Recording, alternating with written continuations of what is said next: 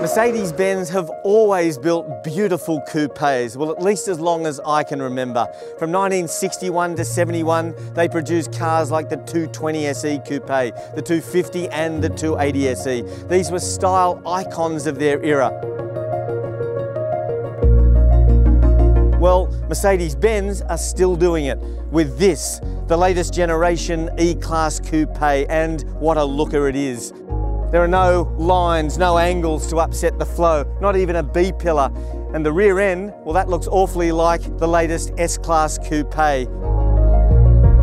Mercedes-Benz say that the new E-Class is the most intelligent car in the world. Well, one look at these two massive 12.3-inch digital screens in front of me, and you'd pretty much have to agree with that. They've also changed the interior too, so in line with the flowing exterior design, we have these beautiful flowing lines.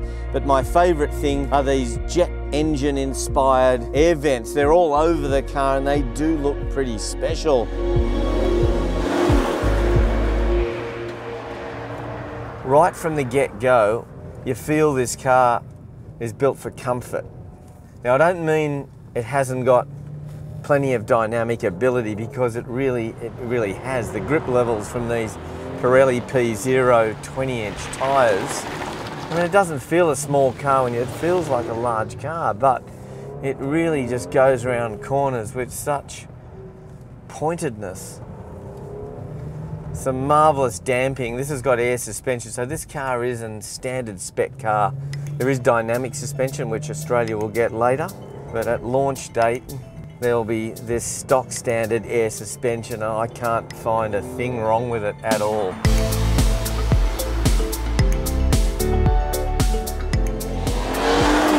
But gee, there's a nice exhaust note from that twin turbo V6 engine in the E400 that we're driving currently. It'll do 0 to 100 in around 5.3 seconds.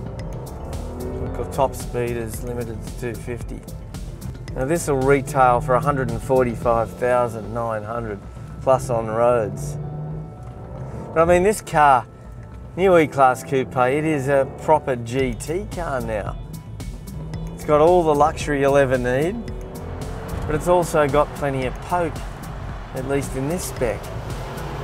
We'll dial it up into Sport Plus, and everything's just a little bit more urgent. Suspension firms up.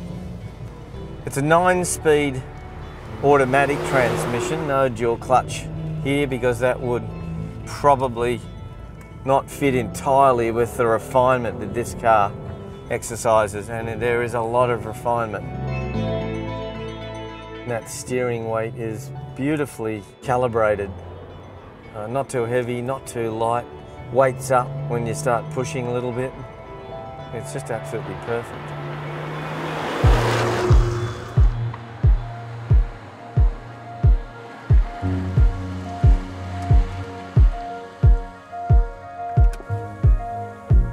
So do we think Mercedes-Benz have nailed the brief with this new E-Class Coupe? You bet.